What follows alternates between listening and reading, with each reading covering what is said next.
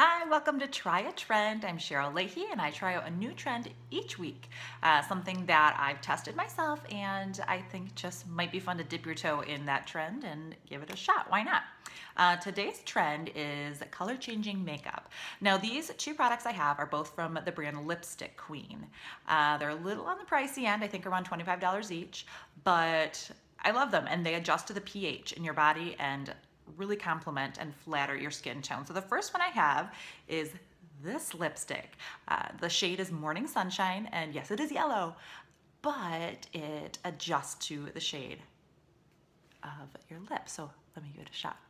So obviously it doesn't go on yellow, and it's really creamy, super hydrating. So as you can see, as you wait a little bit, kind of rub it in and super flattering. So this one's kind of a coral peachy shade and it looks different on everyone.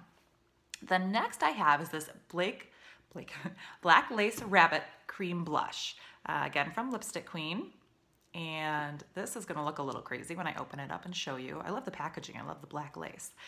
This is what the cream blush looks like. Now I'm transitioning from kind of more of a coral poppy for summer to the cooler weather, which is more of a berry tone for my blush. So what I'm gonna do, I'll show you like this, and I'm gonna tap it on my cheek. So that looks crazy, right? But let's blend it in a little bit.